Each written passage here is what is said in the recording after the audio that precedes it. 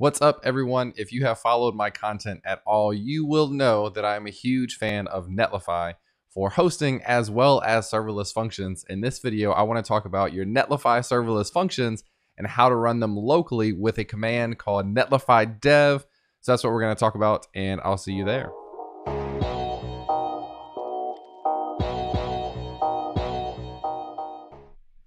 All right, so first off, I want to mention that this video is sponsored by Scrimba, and specifically their front-end developer career path. I created a video about this a couple of weeks ago, but this is a full path for you to follow to become a web developer. I spent a lot of time going through YouTube videos and little one-off courses.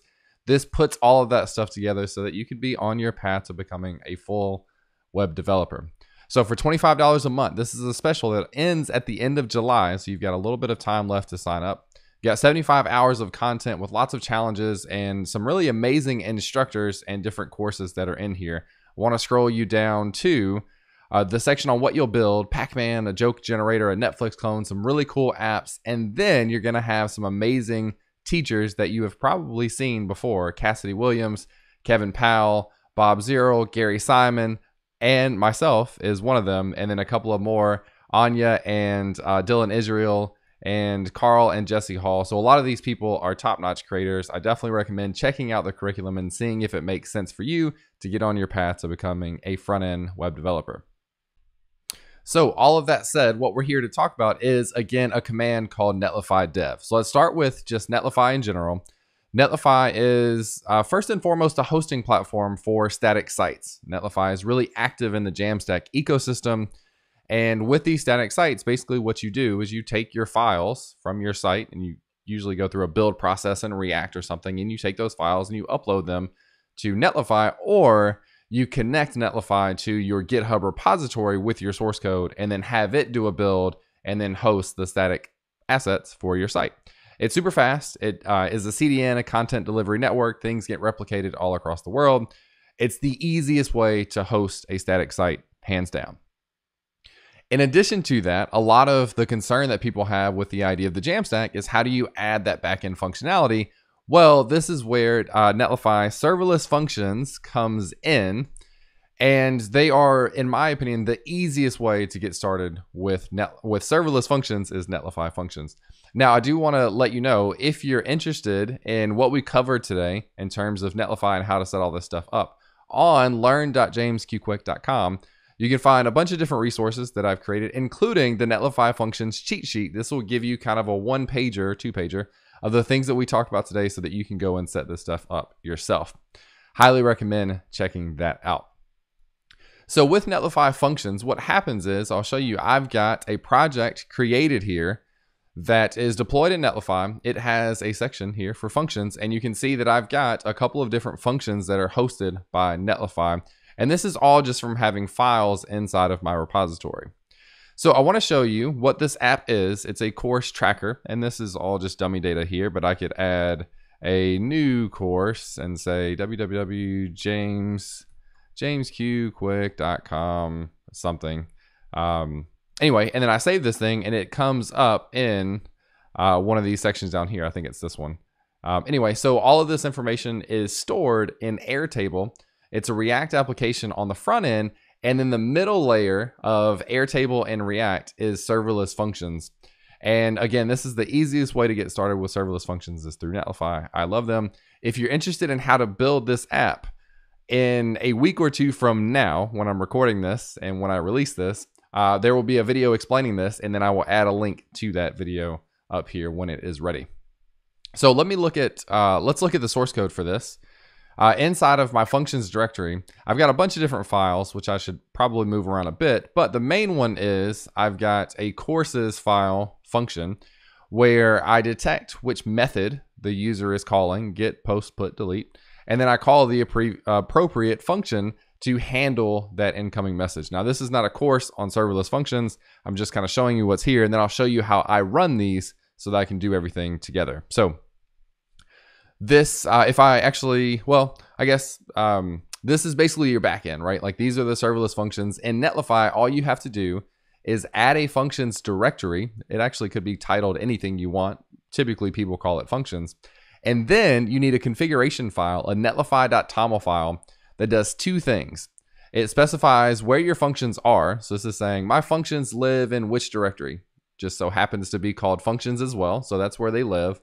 And then for a little bit of a convenience, I've added this redirect where instead of having to type out the full default path of localhost blah, blah, blah, .netlify/functions/ and then the name of the file, that's where the name comes from the endpoint is the name of the file.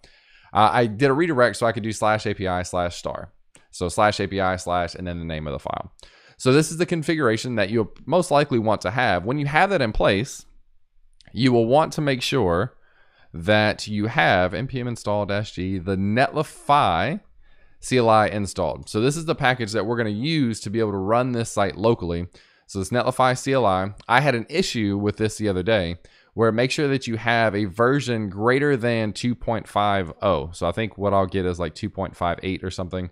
Make sure you have 2.5, something greater than 2.50 to make sure this will work. But when that thing is installed, and yeah, this is 2.58, what we'll have access to is the Netlify dev command.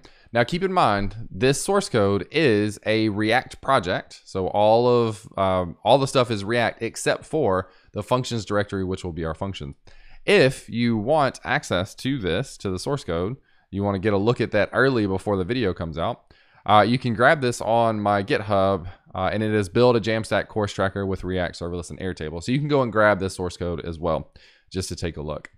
So when I run this Netlify dev, what Netlify dev does is it looks for, or it knows about common different types of applications that you might be running. In this case, it recognizes that I have a React project. It can recognize Vue and Next and Gatsby and Nux probably and all these different things. And what it does is it takes the functions, for the serverless functions, and it runs those. And then it takes the front end and it runs that. And typically those run on different ports. So React by default runs on 3000. I think the serverless functions by default, here it's 60109. That's probably just a random port.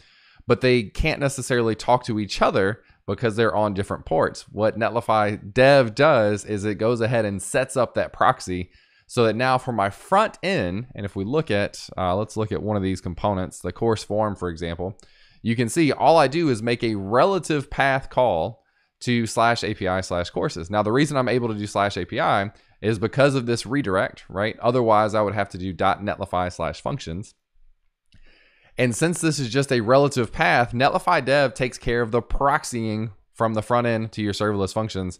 And now if we look at this on localhost 8888, you can see that we've got this running. And if you notice that that data loaded, let's actually refresh so I can show you this call. It's making a call to localhost. Let's look at this.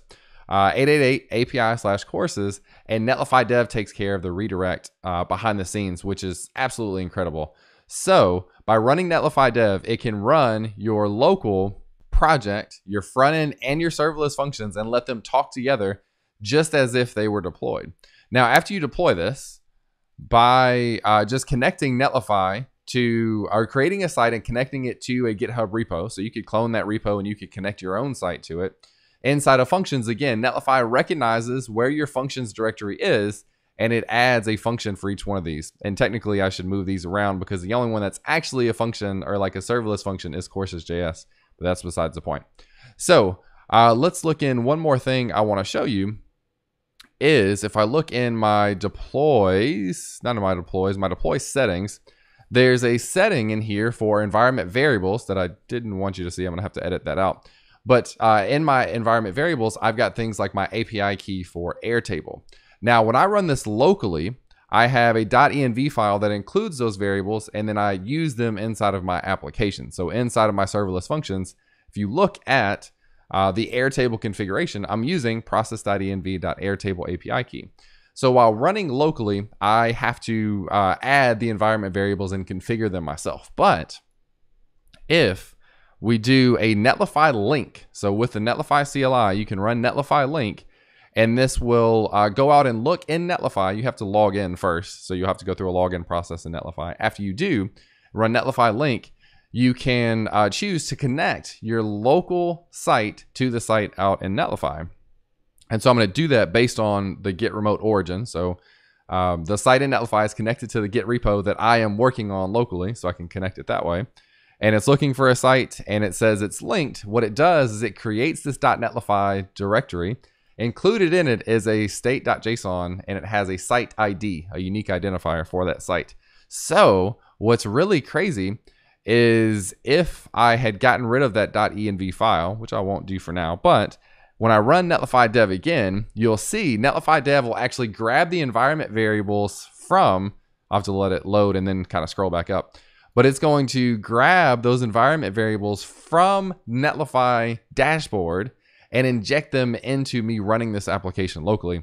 Now, then it follows up and overrides it with things that are in my .env file, but I could get rid of the .env file, I could get rid of the .env package, and I could just run Netlify dev to run all of this stuff together, let it talk to each other, and then pull the environment variables from the Netlify dashboard. This is all so sweet. This is the coolest, easiest way, most fun way to get started with Netlify functions to build a full stack Jamstack application. And I did want to share one other thing. Recently, I created a Jamstack crash course. I guess I'll have to skip ads on my own video. You'd think like if it's your own video, you could kind of skip it. But so inside of this Jamstack crash course, another video you should check out, you can learn how to put all of this stuff together. Netlify Serverless Functions, Netlify hosting. You see that I'm on that page to start. And React and everything that you need to create a full stack application. So go check out that video. I will also have a link to the coming video for the Build a Jamstack course tracker with React Serverless and Airtable. You got lots of different resources that you can check out whenever you are ready. So that's going to wrap it up for this video. I'm curious how many of you out there are already using Netlify, maybe for hosting or specifically for serverless functions, and how many people are using that Netlify dev command to run locally. Let me know in the comments below. I'd love to hear from you, and share any cool projects that you're working on so I can go and see them as well. Thanks for checking out the video, and I will catch you in the next one.